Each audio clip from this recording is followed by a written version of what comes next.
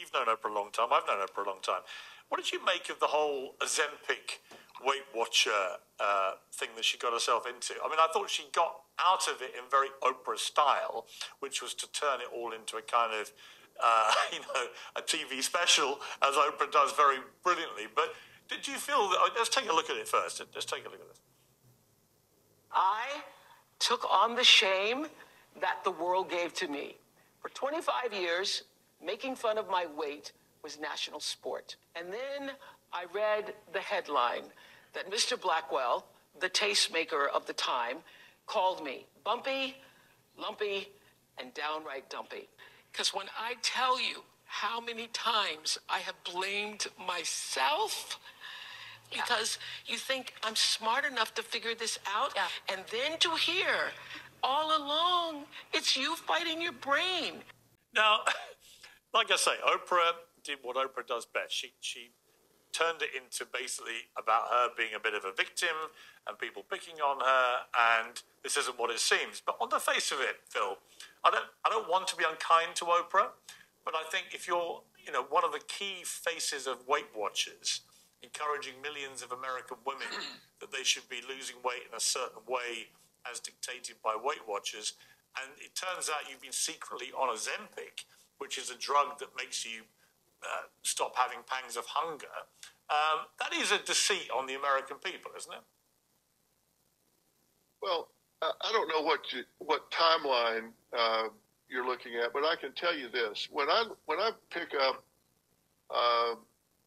a news article or see something online that says so and so admits to using Ozempic or whatever, as you know, I spend a lot of my time in the litigation arena, and I associate the term admit with a confession of wrongdoing. And I see these different stars, and they come out and say, this female movie star admits using Ozempic, or this male actor admits using this.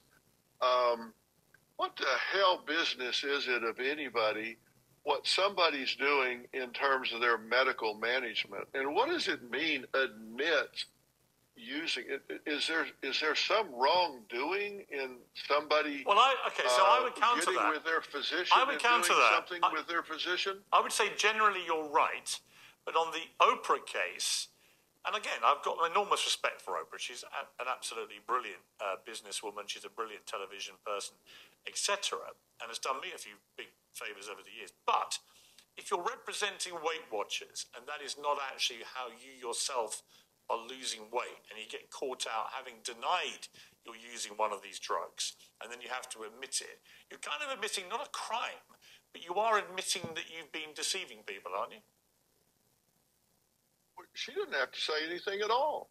I think what Oprah did was discover that there was a really some breakthrough science that has identified that there are certain functions at a neurological level that cause people to be weight loss resistant, and they have spent years degrading themselves, putting themselves down, suffering in terms of self-worth, self-esteem, self-blame, being the butt of criticism and jokes.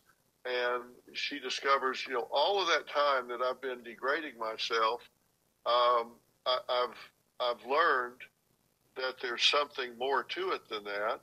And so I'm doing something about that. And so I'm here to tell you of this revelation that I've had and share that with you so you can escape that suffering the way I have. Oprah could have kept her mouth shut and not said a word to anybody. Doesn't owe anybody an explanation. It doesn't have to say anything about it. But she chose to do so because she discovered something that she thought a lot of people, particularly women, were suffering through.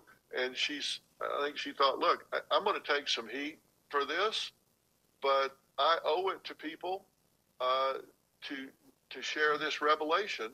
and give them an exit ramp just like I've taken. And I commend her for doing it. I mean, obesity is a massive problem in America, isn't it?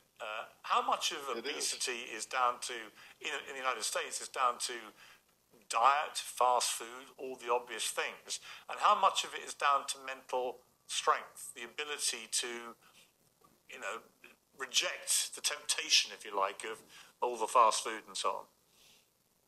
Well, I think it's a complex issue, and I think there are some people that they have a metabolism that, they could eat a cow and everything that goes with it and not be affected whatsoever. And then there are some people that can, walk by an ice cream parlor and, it just seems by osmosis, they just absorb it and can't get rid of it. And I think that there's a whole spectrum there.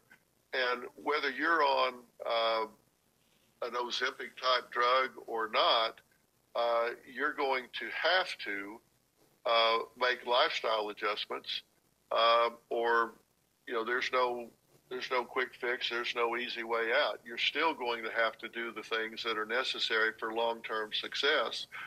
And there's a behavioral component, there's a mental component, there's a medical component, there's a neurological component. And it's not just one size fits all.